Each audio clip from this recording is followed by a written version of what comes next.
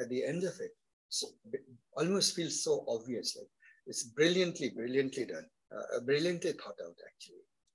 It's a pleasure to read papers like this. At the end of it, okay, almost feels so obvious. Now, guys, can you see my screen also? Yep. So we will start with the concept of a manifold. What is a manifold? See, I could give you the mathematical definition of a manifold. A manifold, let's say that you have a space, you have any n-dimensional surface or hypersurface, right? Or space, any space. People would in topology call it any space in which locally it looks Cartesian, it looks flat. So does our world look flat locally? It does, right? For example, in this room, the floor is quite literally flat, but you can say, well, the steps are not flat. Yes, that's a discontinuity. But in the middle of the step, it looks locally flat, but then you have a discontinuity. And so, I mean, you do have not a discontinuity, but you have a sharp bend. It doesn't look, at the edge, it doesn't look flat anymore. But surfaces that locally look flat, how do we bring that concept down? And so there's more to it. You say that, so if we think of a surface of the earth, everywhere you can put local patches there. That is one reason, because human beings are like ants on earth. For the longest time, everybody was sure that the earth is flat, except that it left the question, what is beyond the edge? Okay. So, it's a testament to human faith that there is a pretty strong community that still believes that the earth is flat. So, if you believe, for example, in philosophy, somebody would say that you have to completely believe what your common sense evidence around you is telling. But if you really look at what your common sense evidence around you is telling, the world is flat. Right? But still, the world can be ellipsoidal. The earth is ellipsoidal. And so it's a good example of a manifold, roughly an example of a manifold, because locally it looks flat. So now we generalize it to higher dimension. You say, well, not really. There are hills and mountains. So if you smooth out the hills a little bit, so that a tiny little creature everywhere finds it flat, you're looking at a manifold. Right? So in a very rough sense, the surface of the earth is a manifold. Now, imagine a bed sheet. When you are about to, you go into a hotel, and the bed sheet is all flat. The sheets are all flat, isn't it? And to an ant and to you, they look flat. Why? Because locally, to ant can only see locally, it's flat. But to you, with bigger vision, also it looks flat. So you say it's flat. But now you get into the sheets, and next morning when you wake up, how does the bed sheet look? Yeah, all crumpled up, right? All. So, but to you, it doesn't look flat, but to an ant, still looks flat. So that bed sheet is a manifold. What is not a manifold is something in which you tore a hole, right? Because now there is a discontinuity. Or where, like when you put a crease, when you take a sheet of paper and you fold it and you crease it, now what happens to the edge? The edge doesn't look flat, right? Isn't it? It doesn't look like flat paper sheet. It's literally the edge of the sheet. So therefore, that is not a manifold. Those things are usually called, I believe, orbifolds, if they are still continuous. You just created an orbifold. So my way of thinking about manifolds is a somewhat cheesy one, but I think it will serve our purpose. It is exactly that. I'm an ant, and the manifold is the bed sheet, right? In some higher dimension space. Doesn't have to be in 3-dimensional space, and the bedsheet need not be 2-dimensional. And you realize that the bedsheet is 2-dimensional, whether it's nicely ironed out, or whether it is crumpled up. To the ant, it's a local two-dimensional space. Okay. So that is a manifold. Now, if you have been attending my courses, you notice that I put a lot of emphasis on the manifold interpretation of machine learning. What I say is that data, generally, especially for the purposes of classification and regression, they are always proximal to some manifold. And the job of a machine learning model is to discover that manifold, right? The function, a manifold. And remember, there is also a duality between geometry and functions and algebra. Namely, what is geometric has an algebraic equivalent. What is the equivalent of a curve? Curve is a manifold, isn't it? Locally, it looks flat. What's the equivalent of a curve in the world of algebra? A function, right? A function of x. Now generalize it to higher dimension. A two-dimensional surface in 3 dimension is some function, isn't it? In the XYZ space, some function of this. So a manifold is a function. Now related back to your machine learning algorithms, what are predictive algorithms? What are supervised learning algorithms? Their job is to find that function which makes the best prediction. The function of x is y hat. Oh, where's my writing tool? Did I walk away with my writing tool? It seems so. Give me a moment, please.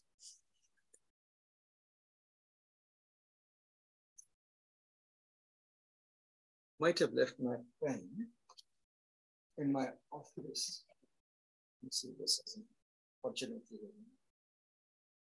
Okay. So we agree that, oh, sorry, not this.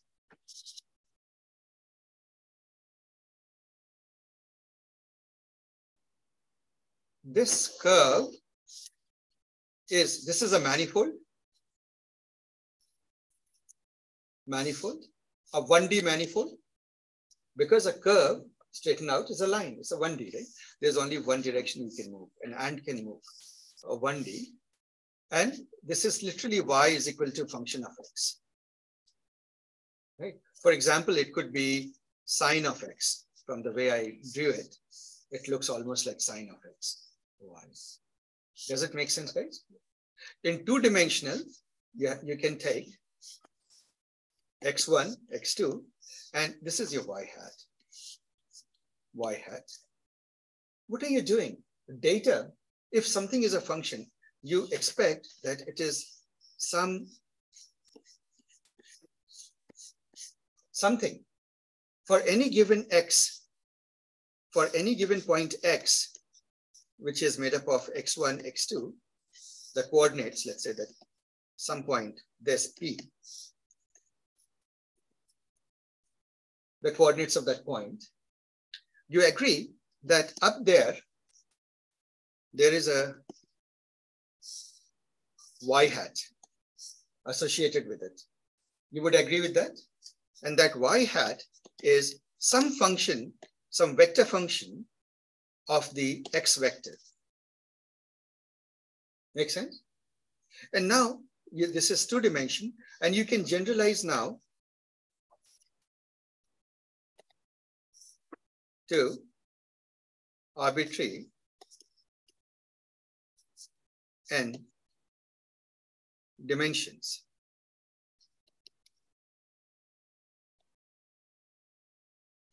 N dimensions. So far, so good, guys? Yeah. So let's take the problem of regression. Regression is what? This is, suppose I scatter points here in the first one. You realize that y hat is literally the prediction for x, right? How much ice cream did this entrepreneur sell? Based on the temperature, whatever it is, this is it. Something like that, right? On the other hand, if you are doing a classification, then for every point of the input space, there is a probability. So what is y hat? Y hat then becomes a probability density function. That function is a probability density function. In other words, it is bounded between 0 and 1. Are we together? And with the additional constraint that the y hat, or which is equal to probability of x, if you integrate it over the entire space, entire feature space, let's say that the feature space is p-dimensional, d x1, xp, what should you get? 1. In other words, if you toss a coin, there is 70% probability that it is heads, 30% probability that it is tails, and you add up both the probabilities. What should you get? 1. Otherwise, something is off. Take it to the continuous domain. When there are many infinite number of possibilities, and each possibility has a finite probability density, then the integral is nothing but summation, right? Over very tiny bits. So the integral of that probability density has to be 1. So that's it. But at the end of it, do you see, and this is just a reminder of what I keep saying. So what happens with supervised learning, and in particular with classifier, is you're searching for a probability density function at each point, right? And as you do that, there is something else that is true only for a classifier, which is that you end up discovering a place of equiprobability, right? That is your decision boundary. Remember, we talked about grapes, and let's say that we take the weight of grapes and the size of the fruit, and then you have grapes. They fall like this. Grapes are tiny, except the one in the break room. They seem rather large to me. And let's just take strawberries, right? What color is strawberries? Let's give it a nice strawberry color. Strawberries. And oh, they're beginning to look like strawberries.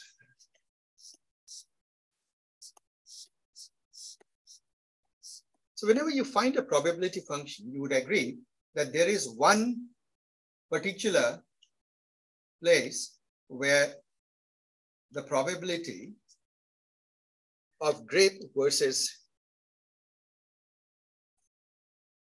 strawberry, you're sitting on the fence.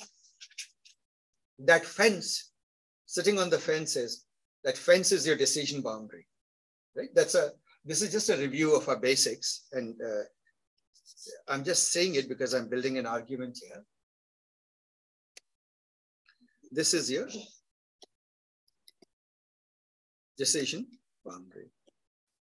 So in our way of looking, because we are dealing with continuous functions, your decision boundary in 2 dimensional is a line or curve, right?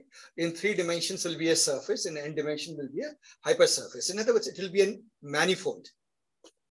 Would you agree? You would agree. Now let's take it to our situation and ask, what is this paper trying to say? So now we got the concept of a manifold, and we realize decision boundaries themselves are manifolds, right? Let's take it further now. So decision boundaries are manifolds.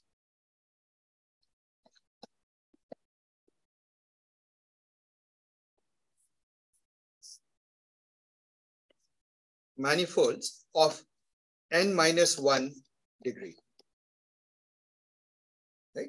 So if you're looking in 2-dimensional space, then the decision boundary has to be a manifold of what degree? 1. It can only be a curve, some complicated curve, right? So that's what a decision boundary would be. With that thing, oh, by the way, because I keep saying these things in my courses over and over again, if it looks too easy and repetitive, let me know. We can move faster. But now we come to this paper. It is saying, so look at this paper. What's the date of this paper? And this will give you a historic sense. 1st of June, 2022. You realize that much water has flown down the bridge, isn't it? Flown under the bridge. The adversarial attacks were discovered in 2013. The last paper we talked about came out in Ian Goodfellows was 2014 and revised version in 2015. That paper was a good contribution. It showed a way to create adversarial examples, which is common sense. But the question is, Ian argued, and it turns out that plausibly, I mean, it would look plausible, but today we are not so sure that, oh, neural networks are too simple. All machine learning algorithms are too simple, even linear equations. And maybe the piecewise linearity is a problem, right? Because that is what seemed to him common to all the algorithms. So then came other schools of thought that had all sorts of interpretation. But in the meanwhile, much of history happened. People became creating adversarial examples became in a small cottage industry. A tribe of people started doing that. Then some startups started coming up, or companies started coming up and say, oh, we can help you protect your models against adversarial attacks. And see, here is a technique and there is a technique, right? And then they went to conferences, set up booths, and Albert met them. Right? So they all do that. And now comes an interesting question. Do those defenses actually work? And how are they able to defend, except by some empirical methods? They say, oh, if this is true, so for example, if you have an adversarial example, add it to the training data. So make it more robust. That should fix it, right? But it is in this. It is in this, yeah, exactly. It looks simplistic, but then you can take another example, which is neither this adversarial example nor that. And so it poses a very interesting puzzle. It turns out that in the feature space, next to a cat are all sorts of things. There are dogs and horses and snakes and God knows what all. There are infinite number of them lurking in the vicinity of the cat, isn't it? So any small deviations of imperceptible deviations from the cat, which human beings can't see, will make it into a snake or something like that. And you can put the example of the snake image and tell it, no, it's a cat. But then there are infinitely many such points lurking around it. How many examples will you add to the training data? So it's not quite a battle that you can win. Do you see that? And that was puzzling people to no end. Why was it so? Right? And people initially hoped, many hopes, that all the adversarial examples would occupy regions of the feature space. You could cluster or surgically excise them out. Just blacklist those regions of the feature space, right? Or where they're all mixed up, where nothing is clear. Right? So that didn't work out. So people have tried many different hypotheses and with different degrees of success. The reason I like this paper quite a bit is because it argues in a way that I find very elegant and fairly plausible. It's one of the most plausible interpretations of why adversarial attacks are so very easy to create and so very hard to defend against. Right? In fact, it goes on to show that most of the so-called adversarial defenses so far, many of them are rather futile. Right? So now, before I go into that, I would like to have, so now that you understand what this is, what a manifold is, can somebody enlighten me? Or what is this paper really trying to say? Defenses? Like defense about the difference. Okay. No, it goes to the heart of what may be causing adversarial points to lurk around. It's basically making a point that trying to explain how these adversarial attacks can happen and points to this dimpled version of the manifold, which is some sort of a distorted lower dimension version of the manifold. Yeah. This paper I'll go over carefully, guys. And because we'll go over carefully and read it, I really want to, because it should train you in really how you should think about machine learning in many ways, or at least the way I like to think about it as a mathematician, in terms of geometric and mathematical ideas. So if you have the patience, instead of rushing through this paper, I'll go through it slowly. Is that okay? Right? Because clearly you guys haven't gotten it. It is technical, but actually when I explain it to you, the sheer simplicity and beauty of the idea is quite nice. Yeah. So we'll read it. Let's start reading this. So question, Asif. Go ahead. That when they tried to, I don't know if bound or curb the feature space with different classes, right? Why didn't that work? You said that, like, the cats are close to the dogs, and then they tried to kind of put them all, like, club all of the similar ones together. Why didn't it work? I mean, if you there is a very simple reason.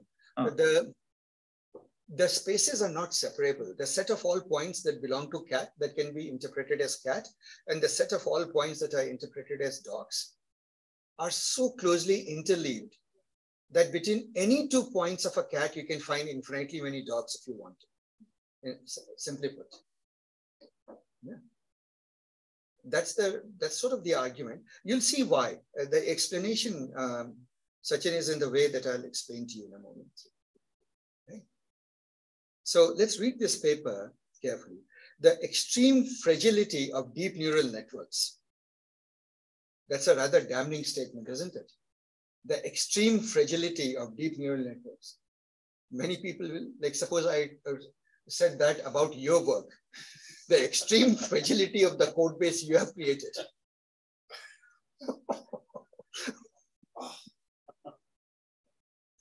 So the extreme fragility of deep neural networks, when presented with tiny perturbations in their input, was independently discovered by several research groups in 2013. It's a fact. Early in 2013, people realized that with tiny perturbations means, what does perturbation mean? Small changes, delta x's, epsilon size delta x's. They are very small in the input, and put x as the input. Led to this fragility of the neural network. Doesn't mean that your neural network model itself, the code doesn't break. The inference is from. What it means, the inference is very fragile or unstable. Like a very small deviations of input leads to vastly different outcomes or predictions. In physics, there's an analogy. Chaos theory has that. Very small changes in input can lead to vastly different outcomes sometimes. Right? So something nonlinear systems do that. So to me, actually, when I was reading this paper, a lot of that was in the, I was trying to relate to some of those ideas. But okay, here we go. However, despite enormous effort, these adversarial examples remained a counterintuitive phenomenon with no simple testable explanation. That is true. It's been a decade now. We are looking for some right or at least convincing explanation that will address all the issues of explaining why they happen. First, you have to know why they happen. Right? It's somewhat like you're sick, you're running a fever. People have to know what germ that you have before they give you an antibiotic. So first comes understanding. So despite tremendous effort, these adversarial examples remain a counterintuitive phenomenon with no simple testable explanation. In this model, we introduce a new conceptual framework for how the decision boundary between classes evolve during training, which we call the Dimpled manifold. So it says that there's something that happens during the training process. See, at the end of the training, you end up with a manifold, a decision boundary.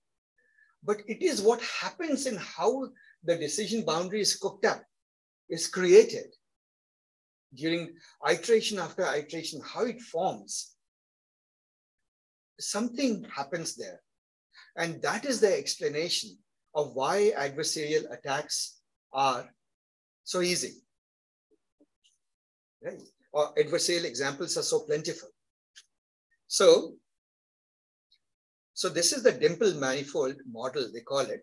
Today, we call it the Dimpled manifold hypothesis. Right? In particular, because they're making a hypothesis that this is what happens. And they give fairly plausible arguments to say, this is why it happens. We'll go through that. In particular, we demonstrate that training is divided into two phases. The first phase is a typically fast phase, the clinging process, in which the initially randomly oriented decision boundary gets very close to the low dimensional image manifold.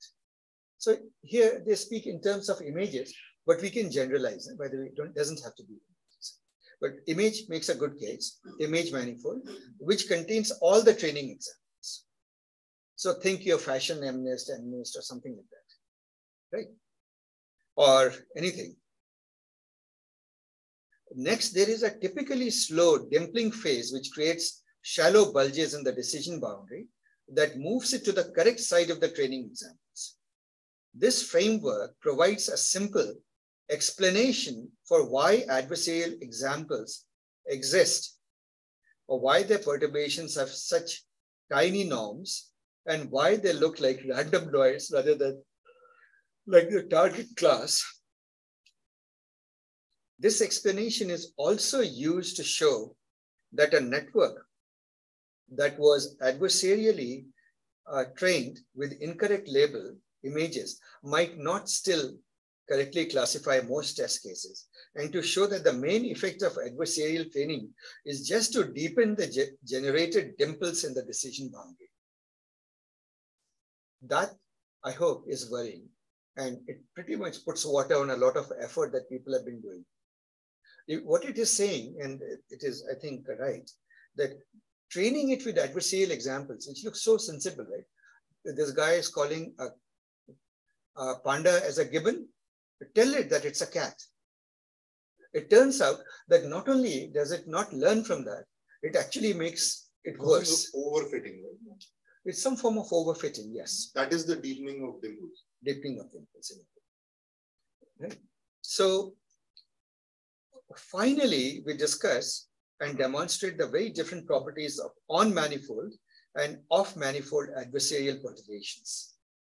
We describe the results of numerous experiments which strongly support this new model using both low-dimensional synthetic datasets and high-dimensional natural datasets. So I read this entire abstract because it contained a lot of information.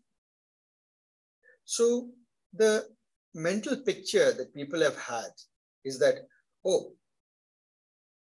there's a decision boundary. And if from a point you cross the decision boundary, then of course, you'll have an adversarial example. Then it would mean that all the adversarial examples are in the vicinity of a decision boundary, isn't it? Because you're not moving too far. If you move too far, the picture will start looking different, isn't it? So let us say that you have these islands, red and blue islands. To go from, make a red cat look like a blue cat, you would have to go across the decision boundary and some distance. So on manifold and off manifold. Ant on the bedsheet is on manifold, right? Bumblebee flying around is off manifold, because it is off the surface. It is in the larger space, right? So, or more obviously put, suppose I have line, right? All points on the line, these are On manifold. on manifold. Whereas X, Y, these are off manifolds, or PQ, let me use PQ. These are off manifolds. They're not sitting on the, located on the manifold. Are we together? Yeah. And observe one thing, if you're off manifold, there is a perpendicular journey that you can take from some point on manifold to that off manifold point, isn't it? And that is actually part of the crucial argument that they will make. Yeah. And oh, we have almost 5 o'clock. We have to do the other. Let me do at least finish the introduction, guys, and cover a few sections because this is very interesting. Can you guys please, I know that you haven't understood the paper. Could you give it a second reading before we meet next week? Because it is, these things matter, guys. If these models are so easily attackable, it is your ethical obligation to think seriously about protecting it before you unleash it upon the general populace.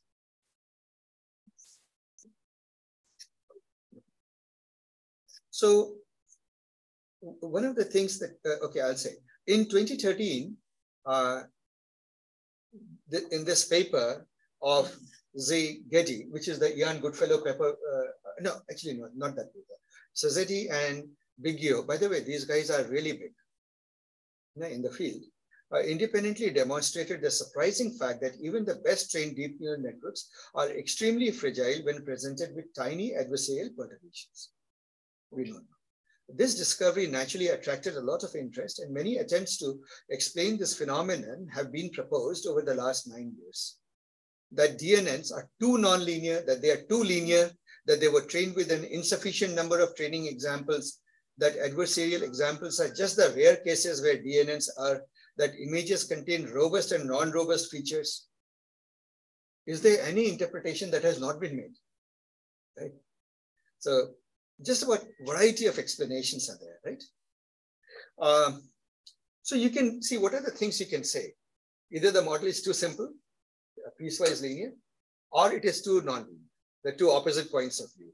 You could argue that you didn't train it with sufficient amount of data, because if you had trained it with sufficient data, what does more data do? Overfitting. It reduces overfitting. It is a regularizer, right? So if you say that this model has overfit, and that is the only cause of this problem, then you can hypothesize that let me go and get gazillion images. Let me go and get the Leon data set. What is it? 400 million. Oh, 400 million is like 5 billion. Yeah, 5 billion. Pass it through, right? Maybe then it won't be susceptible to adversarial attack, and yet it is, right? So insufficient number of training examples doesn't work. The adversarial examples are just rare, where DNNs are not true. You can literally open a factory that will infinitely keep producing adversarial examples. That images contain robust and non-robust features, etc. Now you're going into the images that some things are squishy, right? Some features are clear, but some are squishy. And so, well, you know, panda and gibbon, they're both mammals. They both have a face, nose, eyes, right? And some features are not that robust for classification purposes, right? So these are all the explanations that people have given, and robust and non-robust is also somewhat interpretation of how you interpret what is robust and what is not robust, etc. However, none of these qualitative ideas seem to provide a simple, intuitive explanation that can be experimentally tested for adversarial existence.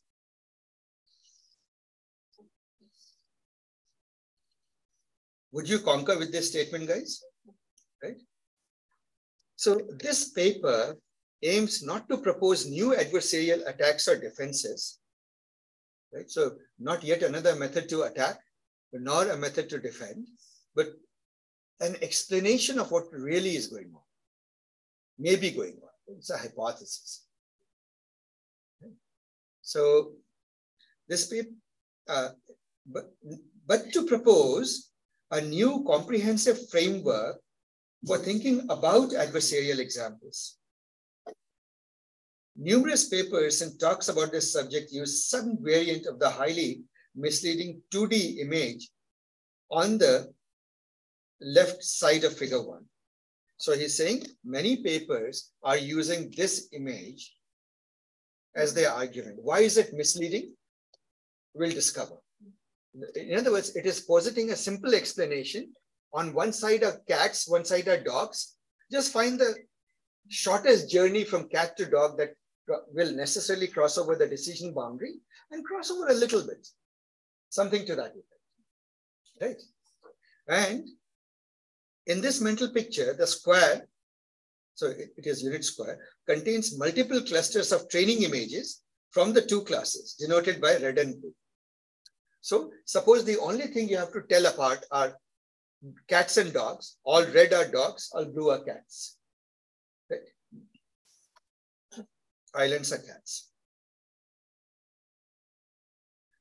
Training aims to create a 1D curved decision boundary denoted by the gray line that splits the input space into two, not necessarily connected parts. So in this particular case, you notice that it has split the space, but at this moment, the two spaces are connected, but in general, it need not be. Yeah. Right? So that is that. Right? So its goal is to place each training example on the correct side of the decision boundary and as far as possible from it in order to maximize the confidence level in its provided level subject to the limited expressive power of the given DNA. In this mental image, adversarial examples are created by moving the given images along the green arrow towards some kind of centroid of the nearest training examples with the opposite level. Makes sense, right?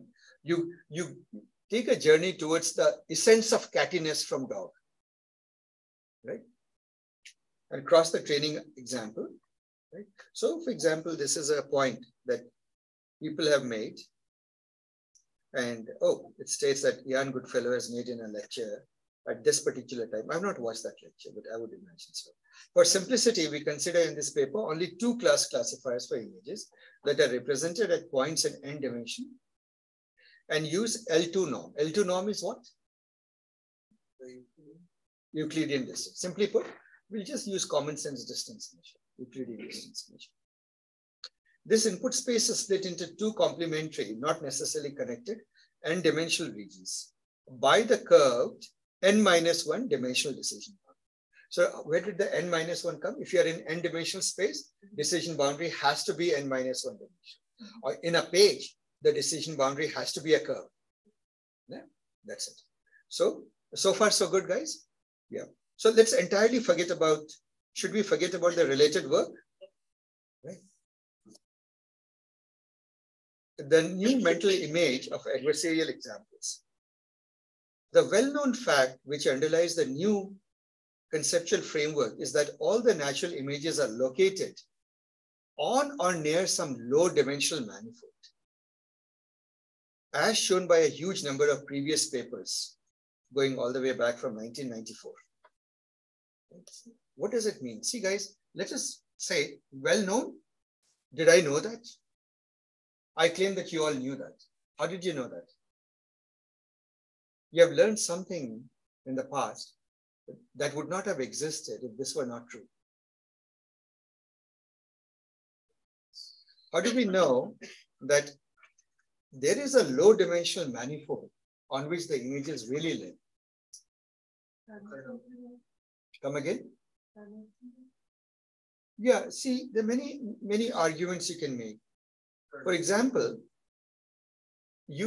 why do autoencoders compress an image from 1000 by 1000 pixels down to, let us say, just 10 dimensions or 20 dimensions and still are able to restore the image?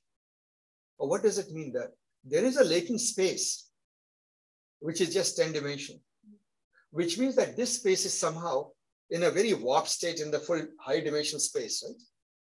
Are we together? Just like the surface of that earth is existing in three-dimensional space, we say it's three-dimensional, but you realize that you can actually flatten it out. If you take one North Pole out, then you can sort of do a projection into a plane. A plane is two-dimensional, right? So surfaces are two-dimensional. So in other words, what it means is, and what do autoencoders do? They find the lowest dimensional representation or low dimensional representations of what you have. Okay. So in other words, people have done experiments, by the way. They have seen that when you take images with high pixel dimensions, like 1000 by 1000 pixel, etc., the actual existence of points is not in all those high dimensions. It is actually on a low dimension space. So I'll give you a mental picture that this is coming to. Imagine that you're in a three-dimensional world, right? Things could be floating in the air, or just imagine that you're flying in an airplane, right? There are things, the cloud here, cloud there, stars here, moon there, and so on and so forth. But suppose you notice, just miraculously you happen to notice, and it happens to be a fact, that these monarch butterflies, when they travel, they occupy a very narrow band of the sky. at a certain altitude. So I'm told, I may be wrong, but for the sake of our argument, let us go with maybe imprecise bio, but I'm told that they're up there and you see them as a band. So what happens? They are approximately there, not occupying the entire vertical space from here to there, here to infinity. They are occupying a plane, isn't it? And in fact, a patch of a plane. Yeah. So monarch butterflies are here, migrating. Maybe another community of monarch butterflies somewhere else, also migrating as a little band somewhere. Do you see what I'm getting at, guys? Or just look at clouds. Clouds themselves, right? Well, clouds can be pretty thick, so you wouldn't approximate it as just a sheet of clouds. But if you take a little bit of liberties, compared to from the distance from here to the moon, you would agree that all the clouds are on a thin sliver. Well, depending on the type of the cloud, they are at one level. Like if you look at the cirrus cloud, they are all at one level. Exactly. That's good. That's a very good statement, that all the cirruses are at one level.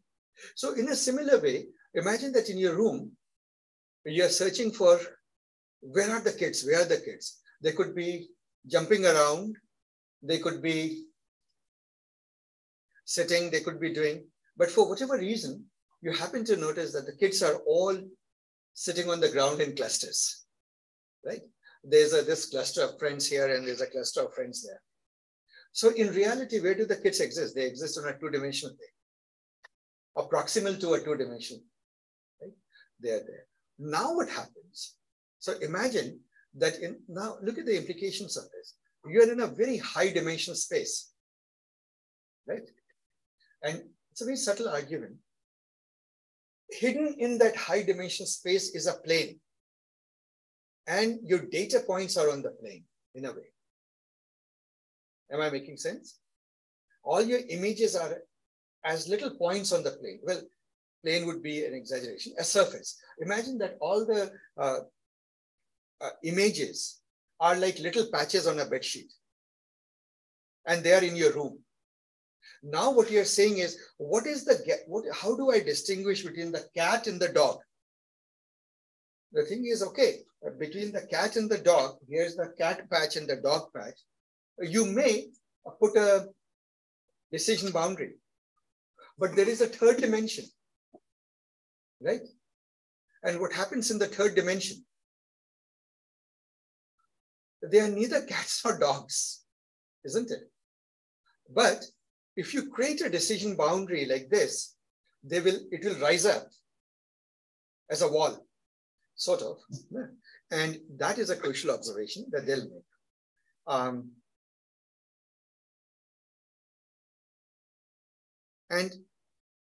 So I suppose I'm getting ahead of it. But okay, so now I'll ask you a question. Can you create lots of examples that are neither cats nor dogs? What happens if I take a cat and don't stay on the manifold, go off manifold, perpendicular to the manifold?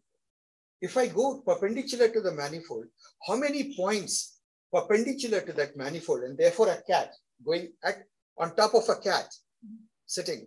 So in other words, it's like a totem pole, right? How many things can I put on top of that, on top of a cat? Off axis, or off manifold, along the perpendicular direction. Infinitely many. And would you agree that none of those points are actually cats or dogs? Yes, yes. And yet, a decision boundary necessarily will classify it as something. Isn't Why it? are they not cats then? Because all the cats are on the bedsheet. So, What is up there? this we don't know. See, We don't know. Yeah. So, Asif, is that right? That basically we put a decision boundary based on some of the training data that we got. Yes. Which said if everything is on the left, it's a cat. Everything is on the right, that's a dog. But you're saying right and left on the bedsheet. Exactly. On the bedsheet. No, I'm saying in terms of the decision boundary. Let's Yeah. say whatever is the decision boundary, like the wall that you're talking about. Yeah. Everything on the left of the wall is a cat in a 3D space. Yeah. Is a cat, on the right is a dog. Yeah. But we never told these guys about a lot of things. Could be anything. Yeah, exactly. The main point is that, so we'll go step by step, but observe the fact that whenever you train with data, meaningful data always lives in a lower dimensional submanifold. See, this is a thing I've been saying since ML100, isn't it? Always do, not just for images. Data will always be proximal to a lower dimensional manifold. Right? Otherwise, it will be meaningless. I'll give you an example. See, guys, take the example of regression. Right? If I have a relationship between X and Y like this, and it may be a complicated curve, do you think there's a relationship between X and Y? Is there a relationship? You would look at it and say, yes, non-linear, but there is a relationship. What does it mean geometrically? Geometrically, it means that there is a embedded submanifold that data is proximal to the first approximation is sitting on it, isn't it? On the other hand, if I give you this situation,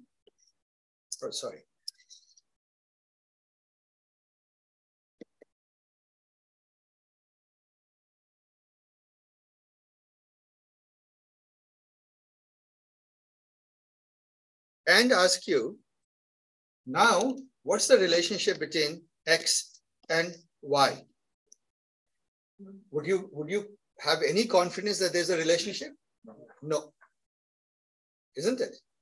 And look at the data. Is it sitting on a submanifold? Yes. No.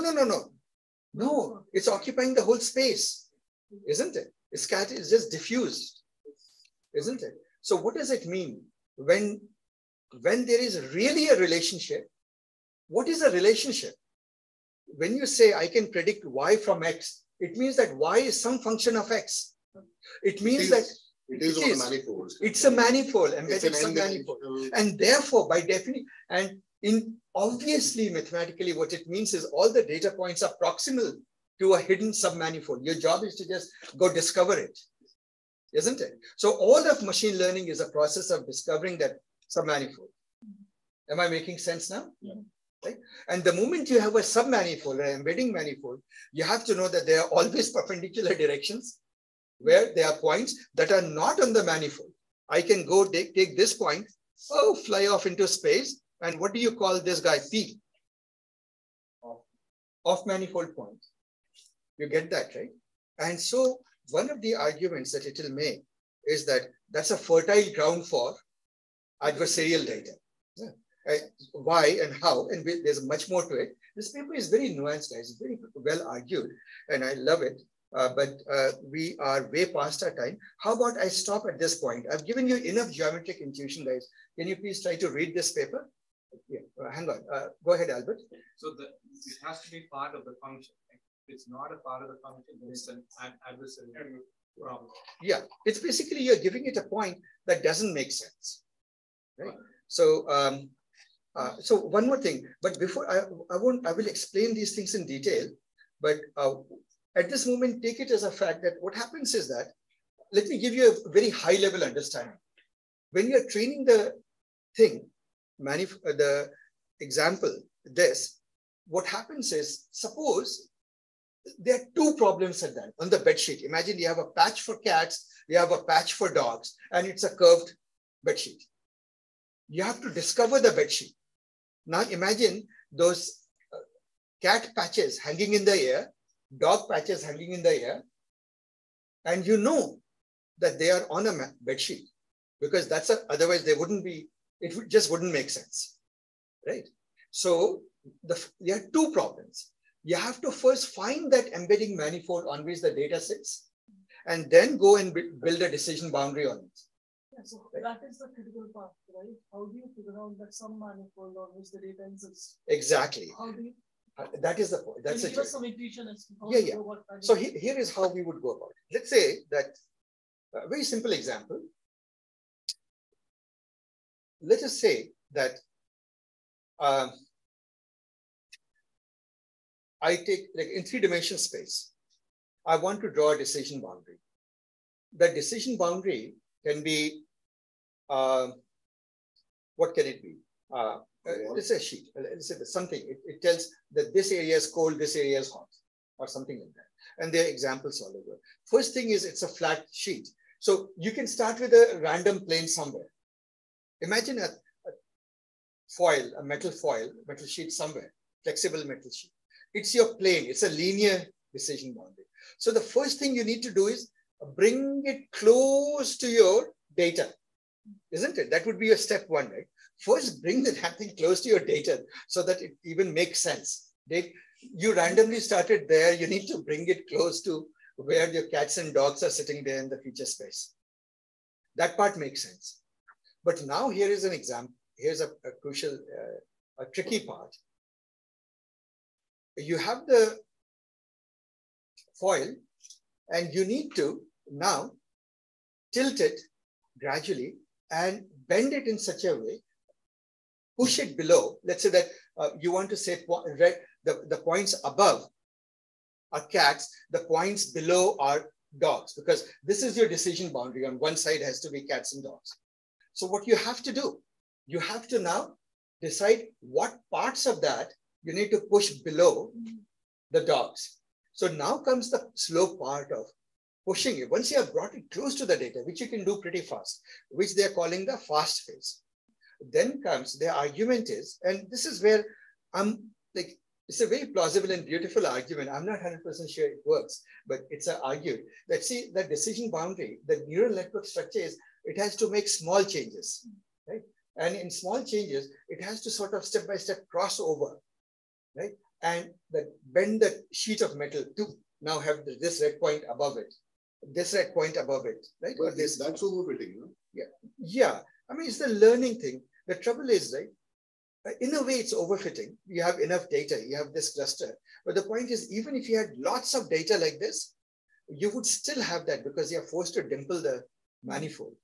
The moment you dimple the manifold, it leaves potential. It leaves potential for you to create adversarial examples, isn't it?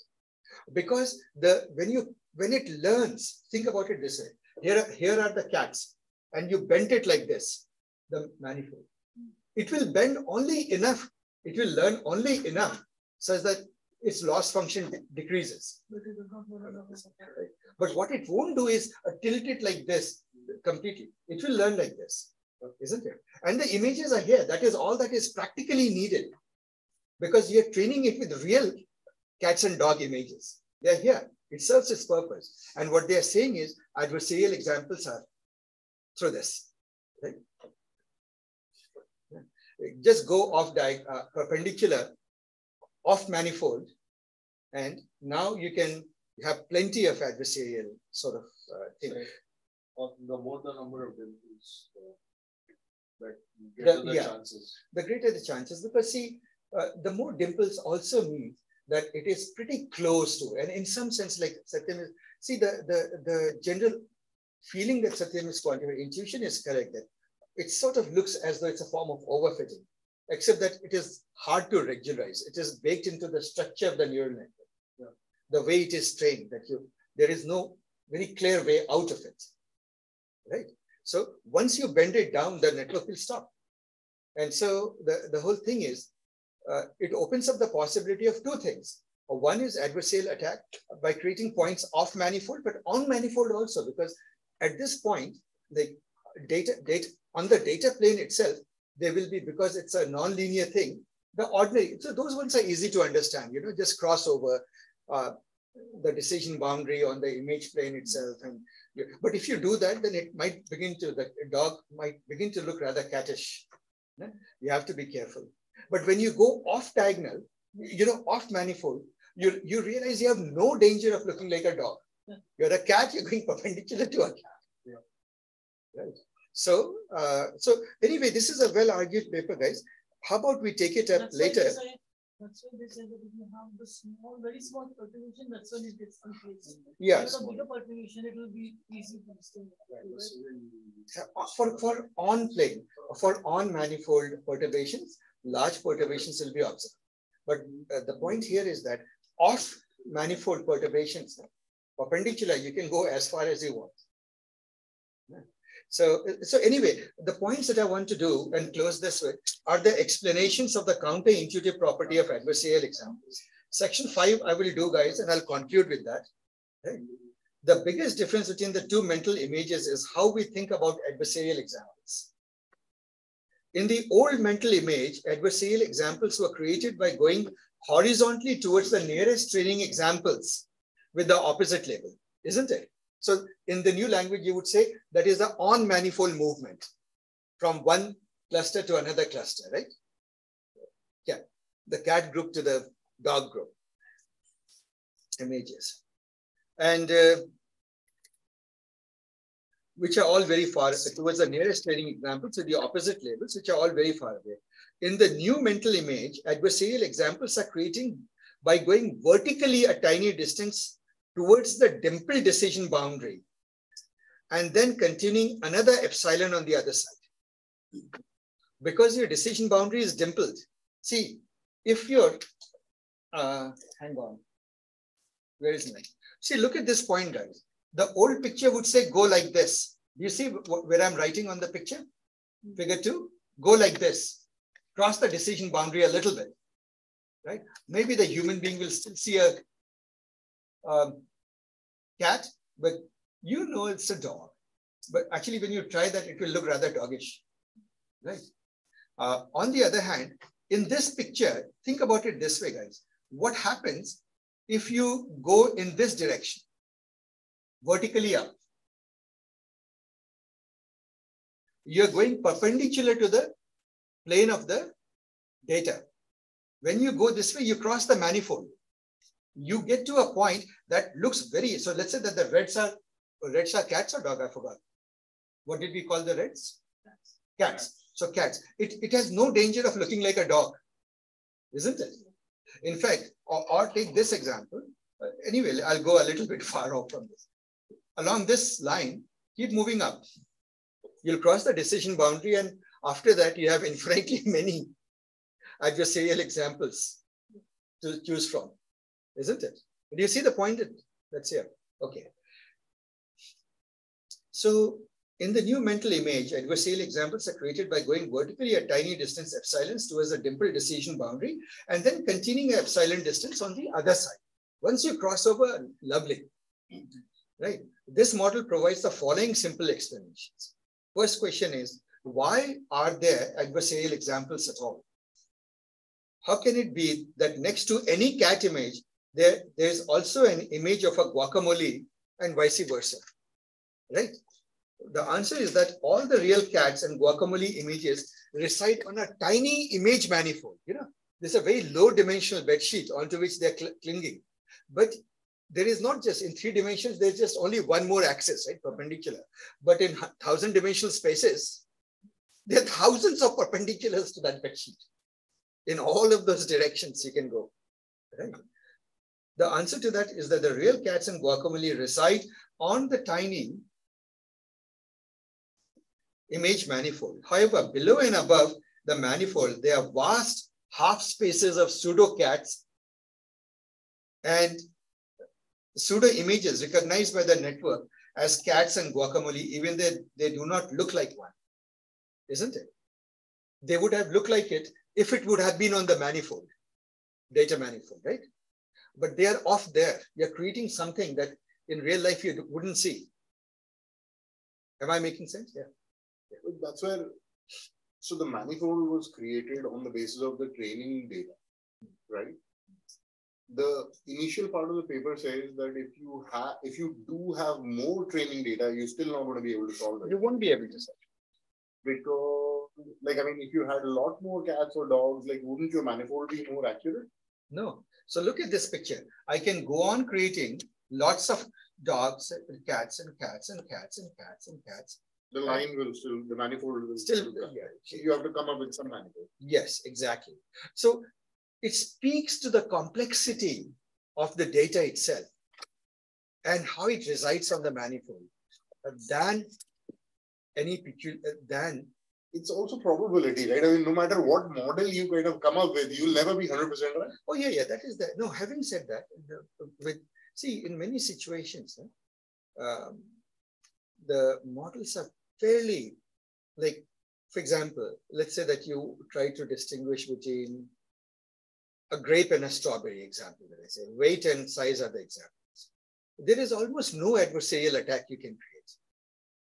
Because every grape has a weight, every grape has a size, right? So they fill the manifold, they fill the page. Any point you take will be a legitimate grape or strawberry, isn't it? Now, it may be an impossible strawberry, like a 100-pound strawberry, but out there still, it's not an adversarial example because it will be classified as that. So the problem has to do with the fact that data is not residing on a sub-manifold. It's residing on the whole manifold, the whole sheet. And decision boundary can be fought. But didn't you cover, Asif, in this the clinging phase and the dimple creation? The dimple creation is the manifold thing, right? Like when you get better and better at it, right? Yeah, you get better and better at it. But remember, it gets better and better on what? It is learning from, its job is during training. See, imagine that you're on a plate, on the bed sheet, right? On the bed sheet, the neural network will learn to make the most beautiful and correct decision boundary between the cat images and the dogs, right? Because all the cats and dogs are patches on the bed sheet.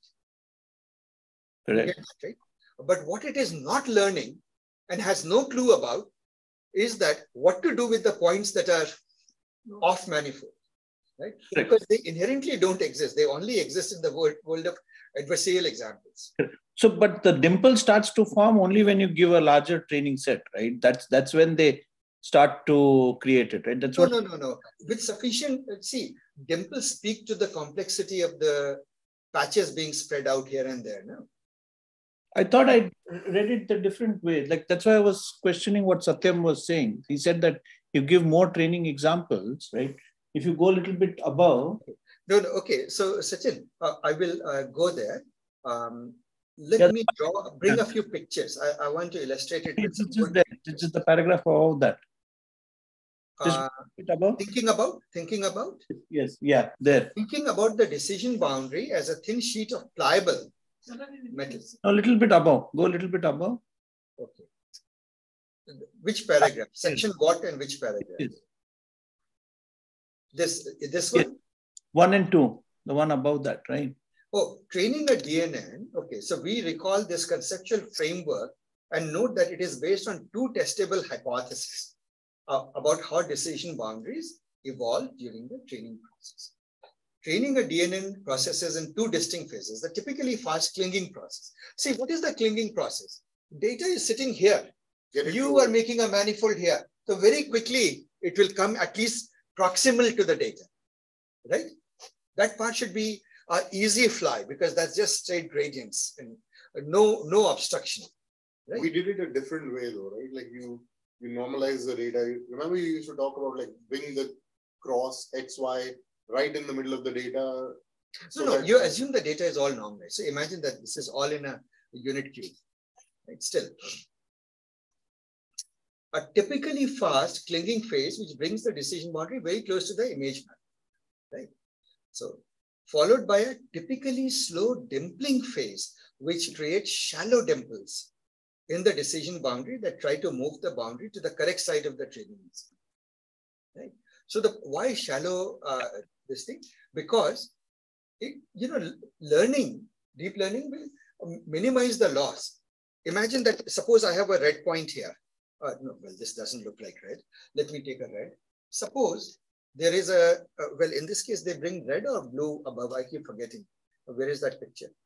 Oh, red is below, blue is up. Okay, let me just take this middle picture.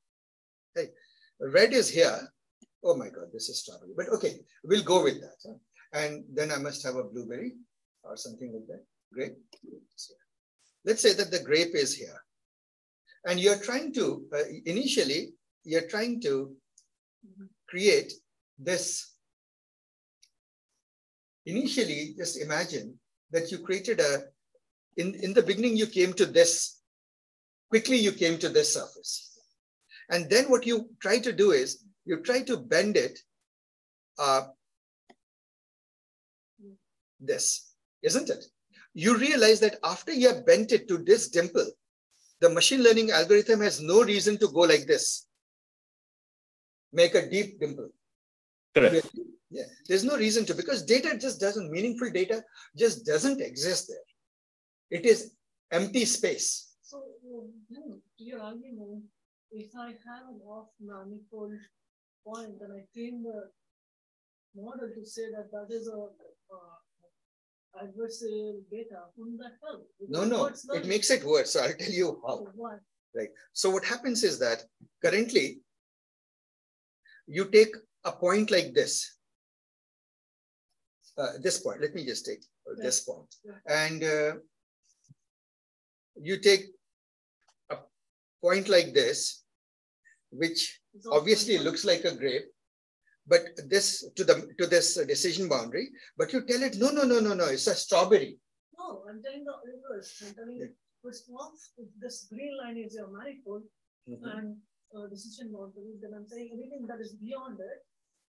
Oh, that is off manifold. Off manifold. I'm saying off manifold. Anything off manifold is a adversarial. No. So I'll tell you. No, your intuition is right. How far off? Points never sit on the manifold. They're proximal to it. Otherwise, it will be overfitting. Yeah. You have to remember that these manifolds, like the mathematical constructs, they're infinitely thin. So this thin metal sheet is infinitely thin. So by definition, every point is proximal to this decision boundary, thin metal sheet. But when you say off manifold, how far is it to qualify it? What is the qualification of an off manifold? Yes. So the qualification of the off manifold is, let's say, I'll give you an example. Like here you are there, right? Yeah. You go from this point towards the manifold and just any point that crosses the manifold is off manifold, is an adversarial example. And now the risk is if you go too far, God knows it might not even look like a strawberry. So you don't want to go too far. It even visually might not look like a. What I'm saying is clean the data. So if you go very far away from the manifold, it's not a strawberry. That is right. And that is sort of the main idea that these people are. No, but it's the other one. If you go too far, see, if you look at this green line or whatever, if you look at this green line in the manifold as a classifier, right? You have to classify as a strawberry or a grape, right? So anything on this side of the green line is a grape. It may be off manifold, it could be very further out, but it is that green manifold is saying everything on this side is a strawberry, everything on that side is a grape. I thought the whole no. So one way off manifold means it's adversarial. Yeah. It sort of gets, see, the whole idea is that, think about it, so guys, here is a sheet. Just imagine it's flat, like in this paper there. They show you. There are patches of red and blue, cats and dogs, right? So you bring a manifold, it will stay very proximal to your data manifold. Yeah. Decision boundary is its own manifold, but it will stay proximal to it, right? And what will happen is, it will dimple out because it will just, in necessary areas, it will flip over. Now, so far, so good. Now comes the question, can we create adversarial examples? From any point, just go in the direction of the decision boundary and cross it a little bit. Now, the question that you are asking is, so we'll come to the defense part later, guys. I know that you guys are getting a lot of ideas on defense. Hold on to that. But you realize that the reason, in a way, the core reason is that there is a perpendicular. In fact, there's so many perpendicular directions to go, right? Whereas when I made this simple example of actual, data like weights of grapes and strawberries, there is no other direction to go. But you can go. You can't create an adversarial example. Anything above the boundary, till a certain distance is acceptable because you're not sitting flat on the decision boundary. But beyond that is acceptable, whichever direction. No, but I'll just point out. Look at the middle picture where you have a bunch of blues and reds. Yeah. What is a manifold that will separate out the blues and the reds? Yeah, it is the, see, you look, so, okay, let me explain this picture, guys. So what he's saying is, and by the way, this is a deliberately hard constructed thing. They did it for a reason. So you see that this is literally looks like the salt lattice. But is it right, Asif, that the manifold through those reds and blues, which can classify red or blue, is going to be incredibly hard? Yeah, it is deliberately a hard problem, I think. So you agree that the data, where is that? So, okay, guys, let's get it clear. Where is the data manifold? It is literally the plane of this lattice. Yeah. this lattice plane is your data manifold. So now you realize, so intuitively you ask yourself, if in a high dimensional space, data is clinging to this plane, then that's the first observation to make, which means there is a lot of space which is nonsense. Yeah. And much of the risk comes from there. Yes. Yeah. They are arguing that that is because the nature of the deep learning is such that it becomes a risk. So that's what I'm trying to argue. No, hold on. I got your argument. Just hold on to that. What you're saying is sufficiently far from this manifold, right? You will. But then that puts a interesting constraint. See, we don't explicitly compute the decision boundary in a closed form, right? You don't. If you knew that closed form equation, you could do that. But what you instead have is this very complicated neural net, which is, you trust it is this function and this lovely decision boundary, but you never ask it in closed form. You just say that, okay, you know your decision boundary, tell me your prediction. That's what you do. Yeah. If we knew that function, absolutely right, we could then therefore have a notion of distance from the decision boundaries, right? But we don't have that function accessible.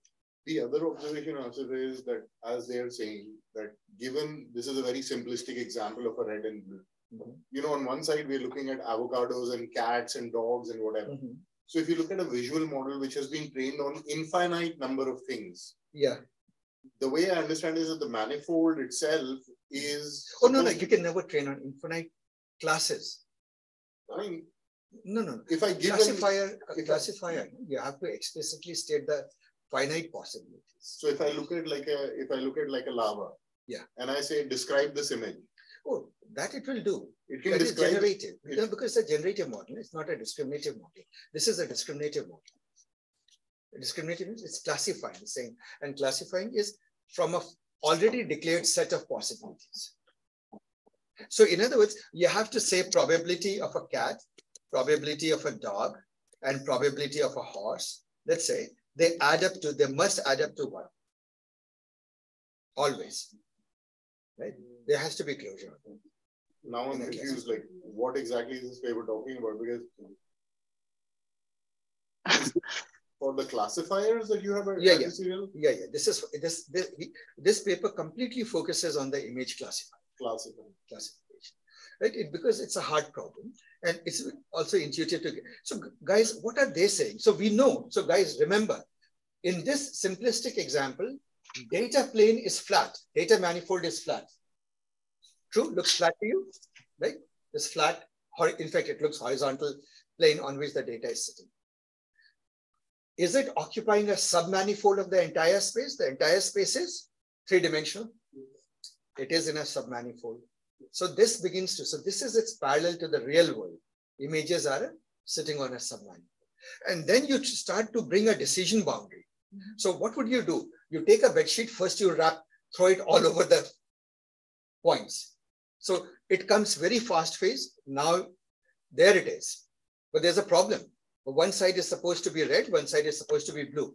So what do you need to do? This bedsheet is sort of, what is it? It's like a netting, right? So you can sort of push it down so that the red points stay up and the blue points, red points stay up and the blue points stay down or something like that. So how will the blue points stay down? And in those areas, you pull the sheet up. So the blue points will stay down. And red areas, you push the sheet down so that, because the points are in a plane. So to keep the red points up, you'll have to push the sheet down. And to keep the blue points up down, you have to pull the sheet up. So you will end up with a dimpled sheet. Do you see that intuition? And what they're saying is, because you have that happening, it's a hypothesis. Remember, guys, these are not completely bulletproof arguments. These are hypotheses. It's a model of what is happening. And therefore, you see that much mischief comes from the off manifold direction. Right? So any off manifold direction when I go, now you realize that there is the thing. So we will discuss it in more detail, guys, later on. But let me finish this section 5. I wanted to, these 4-5 points, so that 4 points that stays there. So now, guys, with this mental image, let's go back and say, The answer is that all the real cats and guacamole images reside on a tiny image manifold, namely, in the case of blue and red points, on the plane. However, below and above the manifold, there are vast half spaces of pseudo images, things that are basically nonsense spaces, recognized by the networks as cats and guacamole, even though they do not look like one. The point is a decision boundary has a job. It partitions the space into two halves, isn't it? It will call one half cat, one half dog, right? Whether you like it or not, whether it's nonsense or not. So given a nonsensical point, it says, well, you know what? It's a cat. You got it, right? That's it. So that's the one point is making. The adversarial examples we generate are such pseudo images. Note that when we consider multi-class classifier in an n-dimensional input space, there are multiple n-1 dimension decision. So that we can do pairwise, forget about it. Second point, why are the adversarial examples so close to the original images? So this question comes, right? Adversarial example, when you look at that panda and the gibbon, right? Panda that was misclassified as gibbon, they look so close. The amount of noise you introduced was so minuscule, so utterly tiny, right? Why? And it was hard to explain why that little perturbations could cause such vast outcomes. As explained above, DNNs prefer to have large perpendicular derivatives in order to have shallower dimples. So what happens is, look at this point, guys. At this point, this is a point of high curvature. In fact, a related hypothesis is high curvature hypothesis. You agree, right? To have shallow dimples, right? It will have high perpendicular derivatives, right? We'll have large perpendicular derivatives in order to have shallow dimples that make it easy to undulate the decision boundary and the training examples gently. The tiny distance is a direct consequence of this large gradient, since it suffices to move a short distance to significantly affect the confidence level. Right? So if in the vicinity of the decision boundary, the gradient of the loss is high, right? So to change your answer, right? Make a big change in your probability of your answer. You need to go really a tiny, if this is big, then you need to take pretty small steps, right? The tiny distance is a direct consequence of this large gradient, since it suffices to, and this is as simple as this, right? You know, this is referring to this. This we encountered in the last paper, remember? This is the loss gradient. Why don't the adversarial perturbations resemble the target classes? This used to be a question, right? Those adversarial examples, why don't they resemble the target? When we use an adversarial attack to modify a cat into a guacamole, why doesn't the perturbations we use look green and mushy? Most adversarial perturbations look like featureless small magnitude random noise. We saw that, right? In that first paper, random noise. In the new mental image, we are moving roughly perpendicular to the direction of the guacamole image. Right? So, can I use dog instead of guacamole? We are moving perpendicular to the dog image. Right? For example, if a unit vector towards the nearest guacamole image is this, then a random unit vector perpendicular to it is like if a vector is going like this, right? Then you realize that in a three-dimensional space, there are infinitely many vectors will go perpendicular to that vector, right?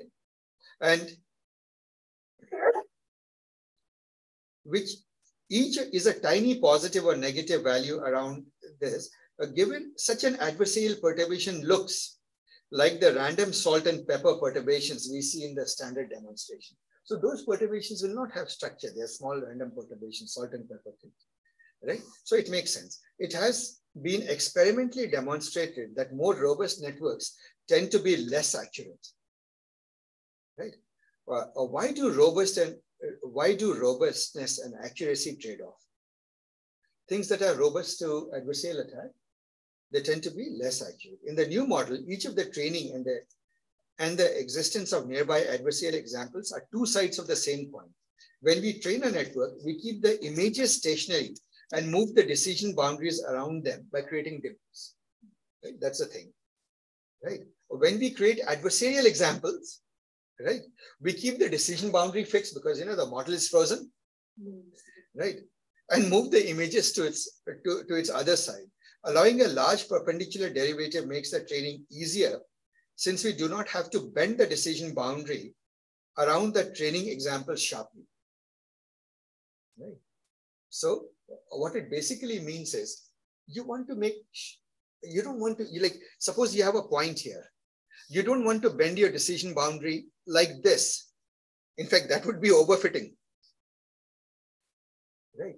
You don't want to make such weird things. You want to have a nice shallow, like this, dimple, minimum dimple, like this.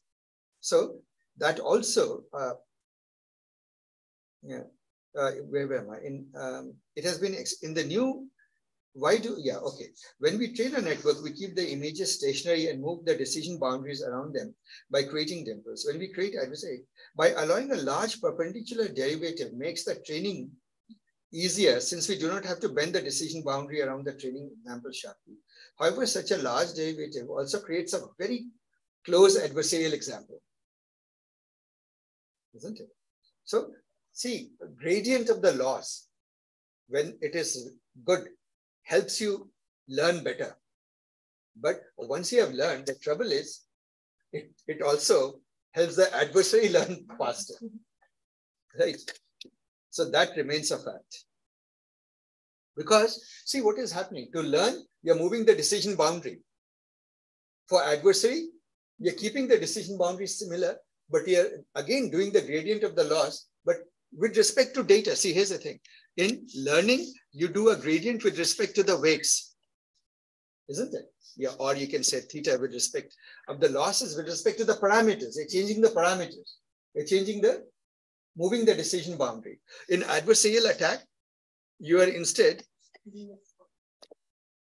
doing this, right? That's pretty much what they're saying now.